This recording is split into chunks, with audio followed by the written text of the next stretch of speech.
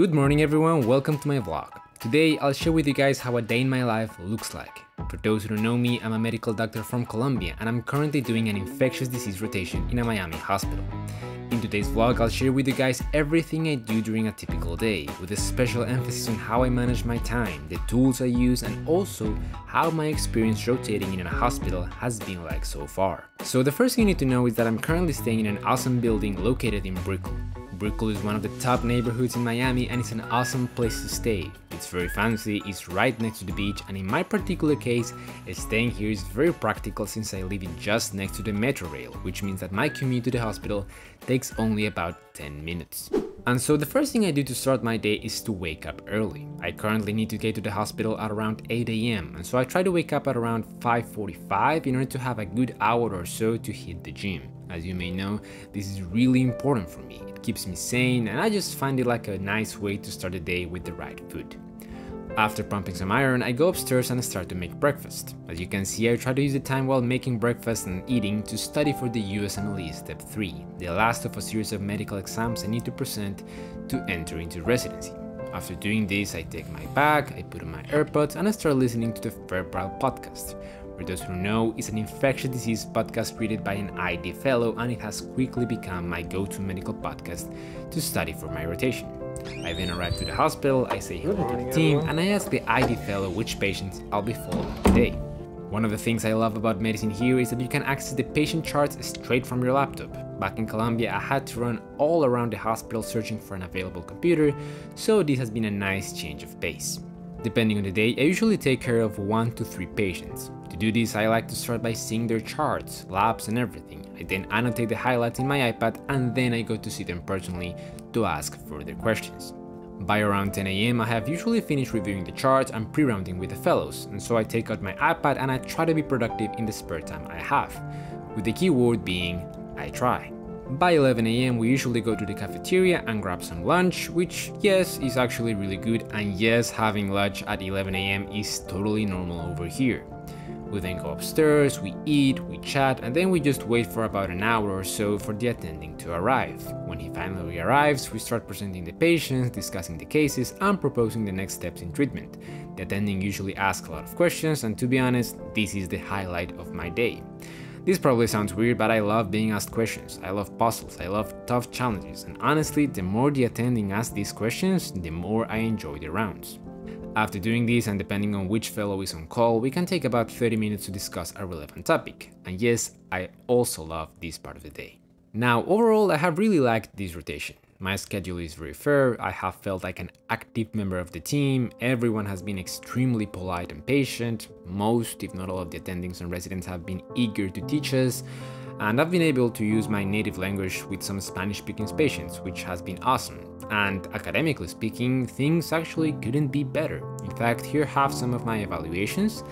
And yeah, it has felt really good to receive some nice comments like Santiago was very impressive during his ID rotation, or Santiago is one of the top 5 observers I've had during the many years I've been teaching. However, and to be totally honest, I'm actually having second thoughts about this whole residency thing. Because although my experience as an observer has been pristine, I have also had the opportunity to observe and chat with the residents, fellows, and attendings. And I think that for the first time ever, I've actually tried to put myself in their shoes. I've actually tried to imagine how my life would be if I continued down this path. And I don't know, for the first time in my life, I'm actually not convinced that this is for me. I mean, I love medicine, you know that. I love doing rounds, I love talking to patients and teaching medicine and learning medicine and the whole deal.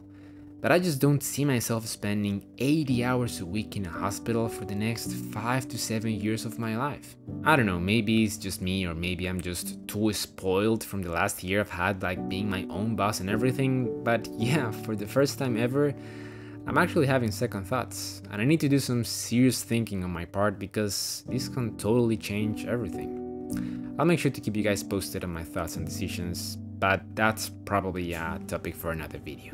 But anyways, as I was saying, I typically leave the hospital between 3 and 5 PM, and I take advantage of the commute time to call my family and chat with them. Then, once I get home, I proceed to tackle my huge to-do list as any reasonable adult would, by taking a nap. Yeah, really. I mean, I know it sounds counterproductive, but you see, I know myself. I know perfectly well that whenever I come home from work, I'm pretty much useless. I mean, yes, I could technically grind it out and force myself to work, but in my experience, that's just a recipe for procrastination and unfocused work. And so instead I accept that I'm human, that my adenosine builds up during the day, that I get tired and that I get unfocused, and that chances are that by taking a 30-minute nap, I'll be just as tired, but at least I'll be able to focus. Now, after waking up, I start working with what I hate the most, which is of course preparing for the OET. I spend about half an hour on this and then I move on to study for my rotation. In this case, I'm trying to retrieve the information I've learned during the past few days about the most important fungal infections. To avoid skipping over important details, I make sure to write everything I'm trying to remember using what I like to call the modified Feynman technique. In this case, I'm writing everything using an application called EdrawMax. If you want to learn more, stick around till the end of the video to see all of the nice features this app has to offer. After studying a bit for my rotation and around 9 PM, I start to work on my personal projects. Depending on the day, this might be by editing videos, by working on my online courses, it really depends. But yeah, I've found that finishing the days with what I enjoy the most is the easiest way to make sure I'm productive late at night. Then I go to bed, and that basically completes my day. Now, as I was saying just a few seconds ago, I used an application called EdrawMax to make the diagram I told you about the fungal infections. And as you can see, I was able to include a ton of information in the graph, from the general classification of the fungi to how they look, what are the most important species, their susceptibilities, how they are treated, what are their geographical locations, everything. And I even included some visual cues in the diagram that helped me remember the information better. For instance, this island with the couple of very white guys makes me remember about Candida tropicalis, albicans, and dublinensis, the most important fluconazole susceptible Candida species. But anyways, the creators of this app reached out to me a couple of weeks ago and told me to try the app and share it with you guys if I found it useful. And you know what? I did. In fact, I think this app is the perfect mix between a note-taking app and a graphic creation tool, in the sense that it allows you to capture a lot of information, but also to organize it in a way that looks aesthetic. Because you see, in note-taking applications such as OneNote, you can fit a lot of information, for sure, but your creations are not that aesthetic, and sharing those creations in the form of diagrams or graphs is next to impossible.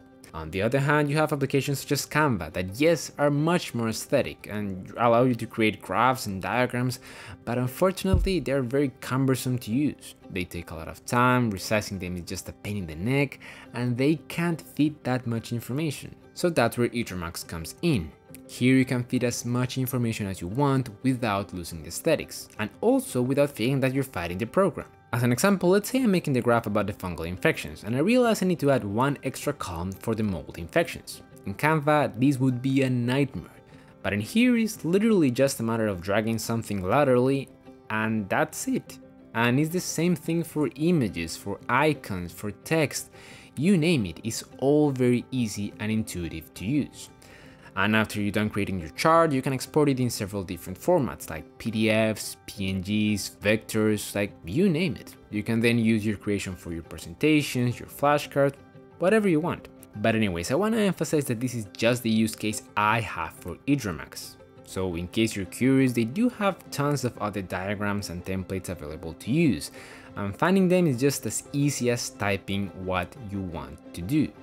And so if that seems appealing to you, make sure to download EdrawMax for free using the link below. And that was everything for now. I really hope you found something useful. Let me know if you have any other questions, and I'll see you guys in the next one.